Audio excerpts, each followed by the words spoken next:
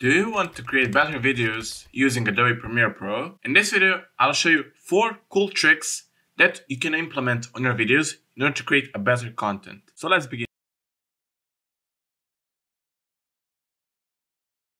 Select both of your videos and drag them onto a timeline. Now, I'll be using this effect on my second video, so I'll move it onto a second row, and my first video move at the beginning of a sequence. And then, here in Effects, type in Difference Matte and drag your effect onto a second video. Now, as you can see, we can't see our video. So, in order to introduce your video using this effect, select these keyframes at the beginning of a video, and it will automatically create a keyframe, and then move your timestamp forward and again add a keyframe. And here we can play with these settings. I'll increase matching tolerance to, for example, 81% and matching softness to 94%. And let's add blur difference. Also here in difference layer, select video 3 and select stretch to fit. Now move your timestamp even further and again add the keyframes and decrease everything to 0.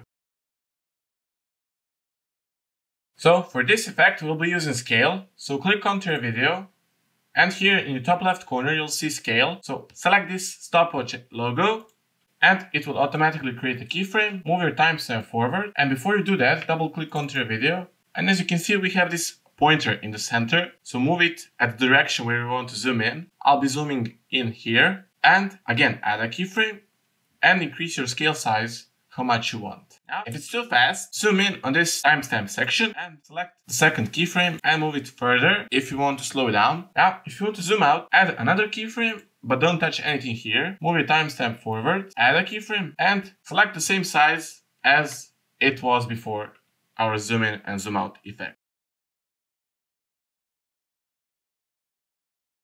In order to create this vintage effect, you'll need your video. And above your video, you'll need this screen tripping effect. So in order to apply this effect, click onto your effect and here in blend mode, select screen. Now, after you do that, select your video and go here in the window and select workspace color. Select look and scroll down to SL Gold Western and it will apply this color effect. Increase your intensity and also increase how much you want faded film. Drag this sharpen to -100 and also decrease vibrance, for example here. And now you can play with this saturation effect. If you want to create a black and white video, select this circle and drag it at the left side in order to create a black and white video. Or you can leave out a bit of a color. For example, set your circle. So for this effect, you'll be using Gaussian blur. So here in effects, type in Gaussian blur and drag your effect onto a video. Next, we'll be using type tool in order to create a text. So select your type box. Here I'll type video effect and on your left side you'll see text. Here you can change a different font, add a fill color, a show color, increase or decrease size, change a style of font, change a position, scale, and many other elements. Now in order to create this effect we'll be using horizontal scale. But as you can see, we can't touch anything here. So in order to open this window, uncheck this uniform scale checkbox and it will open vertical scale and horizontal scale. I want to blur out my video in the background when my text pop up. So in order to do that, we'll be using keyframes. Now here, select this stopwatch logo in order to add a keyframe here and don't touch anything here. Now go back to your video and click here, add a blurriness and also don't touch anything here. Let's move our timestamp forward, for example here. And again, let's add a keyframe. Now move your timestamp 1 frame backwards and add a keyframe and toggle this to 0. And also at the beginning of timestamp, also toggle it to 0. Now if it's too fast, let's move our first keyframe backwards in order to slow down our effect. And as you can see, it blurs out our background when our text pop up.